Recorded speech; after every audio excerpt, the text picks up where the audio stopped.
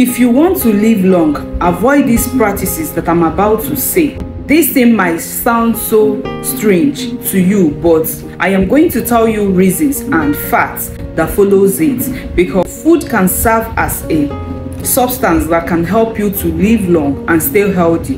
It can also become a weapon that can make you not to live long if you do not take caution of what I am about to say. If you want to live long, you have to avoid doing these practices after eating. Number 1, sleeping immediately after eating. You don't need to sleep immediately after eating. You need to wait at least 30 to 45 minutes before you sleep off. This is why many people will tell you not to eat your dinner above 6 p.m. so as to make your food digest properly and help you have a healthy sleep.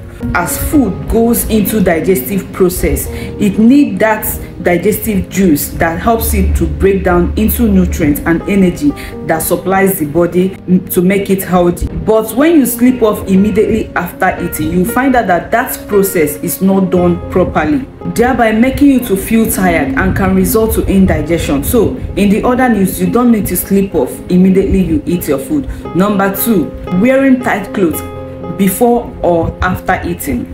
People who wear tight clothes before or after eating are likely to rise their blood pressure, and this puts more pressure on the abdomen, which can make you throw up or cause you heartburn. Wearing a loose piece of cloth during or after eating makes the food you eat to digest properly without any obstruction.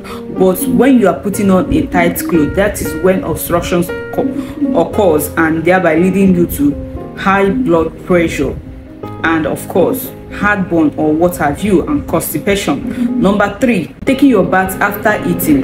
I know this might sound strange, but this is the reality. Studies have shown that taking your bath after eating, especially with cold water, I don't mean hot water, taking your bath immediately after eating with cold water can actually cause a slowdown in the flow of blood, thereby leading to many kinds of complications such as stomach pain, headache, and restlessness. This can also make you feel tired.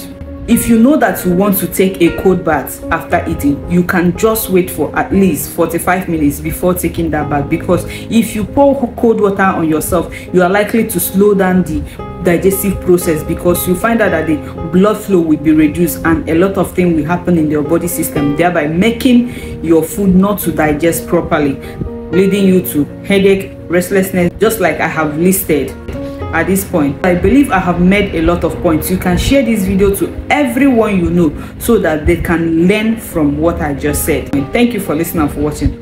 My name is Miss Licious. Bye.